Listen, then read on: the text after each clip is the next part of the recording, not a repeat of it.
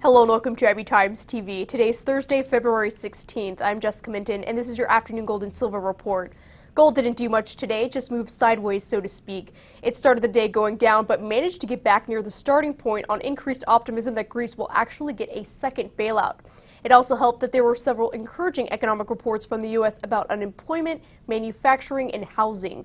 There were also some bargain hunting among investors who want to get in before gold moves higher. So far this year, the yellow metal has picked up 10%, and many investment banks expect it to go higher. Shares of gold miners in late afternoon trading did well today, and some did amazingly well. In the latter category are Kinross Gold up 7.6% and Agnico-Eagle Mines up 6.8%. Other big gainers were Goldcorp up 4.6% and New Gold, which rose 3.3%. Now let's look at how gold and silver did in floor trading. Gold for April delivery climbed 30 cents to 1,728.40, while spot gold rose 5.98 to 1,726.82.